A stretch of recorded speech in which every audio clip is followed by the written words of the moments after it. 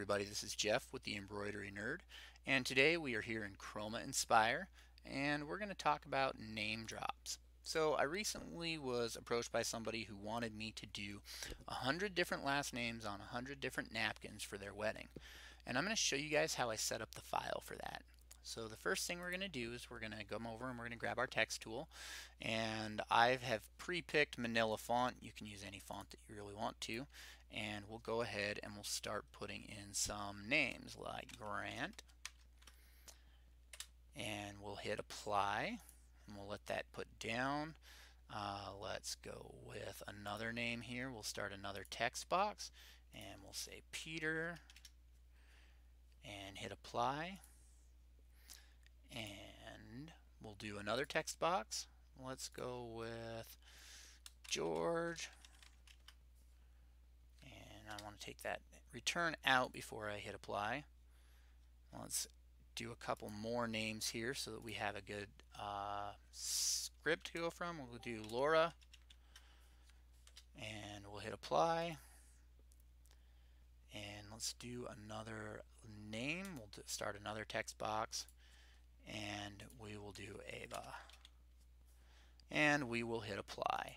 So right now all of our texts are kind of all over the place and we need to have them organized. The other issue here is that they are all the same color. So if we went to sew this out right now, this is what would happen. It would go on the machine and we would hit go, and it's going to sew out the first name, and it's going to go straight to the next name, and straight to the next name, and straight to the next name, and finally to the last name. Well, we need to have these in a similar placement for every one of our names. So what I did is I went in and I zeroed out the position on every one of them. So we'll do that here. We'll zero that one out. So I'm selecting the text, I'm coming over to this tab, and I'm putting 0 and I'm hitting enter.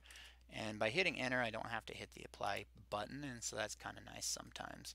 It doesn't work for everything, but it works for zeroing out the text. And we'll go with the last name here.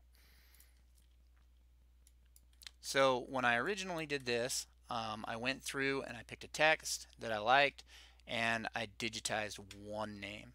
And I went and I looked at it, I sewed it out, I got the settings the way that I wanted them, and then after I had gotten the settings the way that I wanted them, I went and I started building my file. I can tell you the settings that I used on them. I went with a underlay. Let's go to the underlay here. I did a contour underlay. I'm not going to change it for all of them, but I'm going to change it for one so you guys know the settings. I did a contour underlay. I did a parallel as well. I hit apply for that, and I'm going to look at the density, which I had at, actually I had it at a 0.35 because I was using 60 weight thread. So my thread was a little bit finer, so I went with a little bit tighter of a density. Now let's look at our pull compensation, which I have here at a 0.3 and I used a 0.2. And those were the settings that I used on all of the text that I did for this order. Now, the way I got the machine to stop at every name is I went in and I alternated my colors. So right now our first word is blue. We'll take our next color, our next word, and we're going to change it to red. And the one after that is blue again. We'll do another one in red. And you just need to alter the colors one after the other. So that throws in color changes in your machine. And on my machine I have a frame out button, so when I input my color sequence I can put in the needle and I can put a frame out on there. If you don't want to do a frame out, you can change it to whatever setting that stops your machine at every color change. So that's what I did. Now these are all zeroed out, which means that they are all lined up based off of the center of the file. Now on mine I had some that were 2 lines, I had some that were 3 lines. So what I did is I aligned everything to the bottom edge, and that's actually what I'm going to do here. So now I would take this over to my machine, I'd send the file over, and I would set up my design, and I set it up to where all the hoops, all the napkins, I was hooping them the same with the registration marks on the hoop, and I lined up the design off of the center um, of my hoop. And so when I would finish a wedding napkin, I'd pull that hoop off, I'd stick the next one in, and I'd hit start. While that one was sewing, I'd rehoop the next napkin. And so we'll go ahead and watch this sew out here. We'll hit the slow redraw, and it'll sew out the first name. And then you're going to stop your machine at that color change. You'll stop it, and you'll change the hoops out, and then you'll hit go, and it'll sew out the next name. And after the next name is done, you'll stop the machine with a frame out, or you'll have it stopped, and you'll do the next name. And you'll continue on from there. Now, my requirements were a little bit different, and I'll go over some of them to kind of give you guys an idea. So I had a window that I needed to have these all sew out in. And my window, let's change our general options. Let's change it to inches so that we can see kind of a metric based off of this. So my window was 3 inches. So if we do 3 inches, we'd come over here to 1.5 inches. We can click there and bring a guideline over to 1.5 inches. Let's pull that over again at -1.5 inches. Right there. Let's click on the ruler on the side and drag over to 1.5 inches on the right side. And this is how we can get some lines that we can use as reference points for our designs. Now we'll go ahead and say that it was by 2 inches. So if I want to bring down another reference line, I'm going to come up. To bring a line down, I need to come up here. I'm going to click, and I'm going to drag down, and I'm going to go to the 1-inch line. And I will do the same thing. I'll come up here and I'll click, and I'll drag down, and I'll come down to the 1-inch line.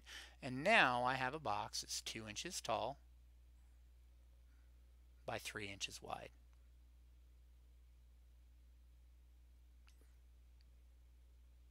Yep, doing math in my head, wheels are turning, gerbils are happy. So now we have our box that I needed to keep them in, and this box is really handy to give you an idea of your sewing area that you're going to have on your design. So if somebody gives you a specific, I need this to fit inside this window, this kind of gives you that way to do a name drop where you can set up the requirements of your window. And the advantage to that is we'll go ahead and select one of these longer names, which is George. Now, if George was a little bit larger and it went outside of our window range, we could scale down just that one name to fit inside the window. So all our stitches, we can set our names at the same height, or we can change it based on the width of the name so that we can still fit inside the window that we're trying to hit. And this is how I set up my napkins that I had to do. I used first names in this video. I did last names on my actual project, and I just went through and I typed in 100 names and set them as alternating colors, sent it to my machine, and sewed them out from there. I hope this kind of gives you an idea of what you need to do a name drop, and I hope that it helps you out. If you guys like our content and our videos, please hit the like button and the subscribe button down below. And if you want to connect with us, you can go visit us on our Facebook page, or you can join our Facebook group. If you have any questions, go ahead and send them down below. And thank you guys for watching our videos. You guys have a wonderful day.